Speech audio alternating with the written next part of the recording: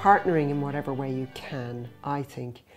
It is stimulating, it is architecturally rewarding from a design point of view, from a learning point of view, from a business point of view, it makes sense. There is, to my mind, almost no downside. Sometimes one would see that, well, you don't get to do the whole job. No, you don't, but you actually get to work alongside someone and see how they work. You can bring that to your next job. You also give them some learning. Experience is probably the best teacher of all. And if you work with these people who have the experience, you learn from them. And you can skip a lot of the mistakes you might otherwise make, you know?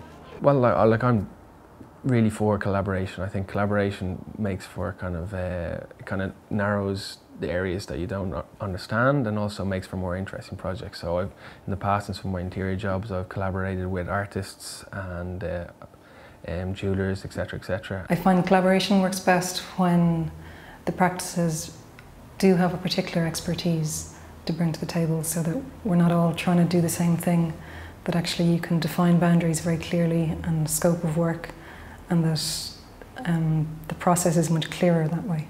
One of the ways that we survived during the recessionary period was with collaborating with other architects, and quite often that meant architects actually not from Ireland, and they were very interesting times, to say the least. We learned an awful lot. Sometimes we would collaborate in relation to the procurement and delivering large-scale projects that we can pool our resources. Other areas we would do is we would collaborate by offering specialist services to other architects. Primarily, one simple one is climate data. We would find collaboration usually a very enjoyable process. It adds to the debate between the two practices. You really have to kind of clarify your approach, and you know, almost there's a bit of that friction is healthy, I think, and it always, certainly anywhere where we have involved on it, it has delivered a very good outcome for the client. I think for those things to work, you have to have a really good relationship with the other party that you're collaborating with, and you also have to have very good communication protocols. Otherwise, you're probably just getting tied up in something that's more work than it's worth. The Irish market, I suppose, doesn't have enough volume, in particular, say, types of buildings where people can sort of specialise individually in particular building types.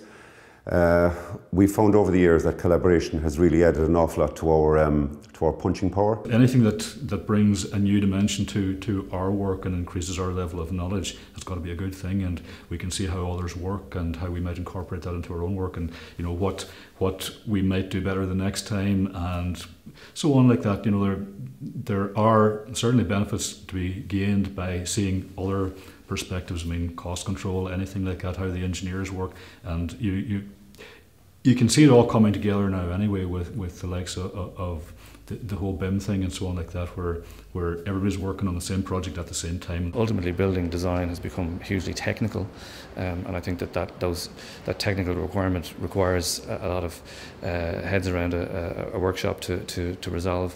Buildings are no longer, I think, really the hand of one individual. They tend to be a significant team jobs, and particularly at the scale we're working at, it takes a lot of people to make good work. A number of years ago, we were actually going for an interview for a new postgraduate research library in UCC. We didn't have the experience in this building type, so we actually just checked around, and we knew that, say, the Boston area had a lot of famous universities with libraries. We found a company called Shepley Bulfinch, which are a very, very old established Boston company. They had done the libraries in Harvard and Yale and some of the other Ivy League universities. I actually made a trip over there. I almost cold called the office and asked them would they be interested, and they were. And a result from that was actually two of the partners from Shepley Bulfinch actually came to the interview with us, and we actually got the job. So we then spent 3 to 4 years working together on that. There were trips to Boston for some of our staff and trips to Cork for some of their staff. So I think the two firms actually benefited a lot from that experience.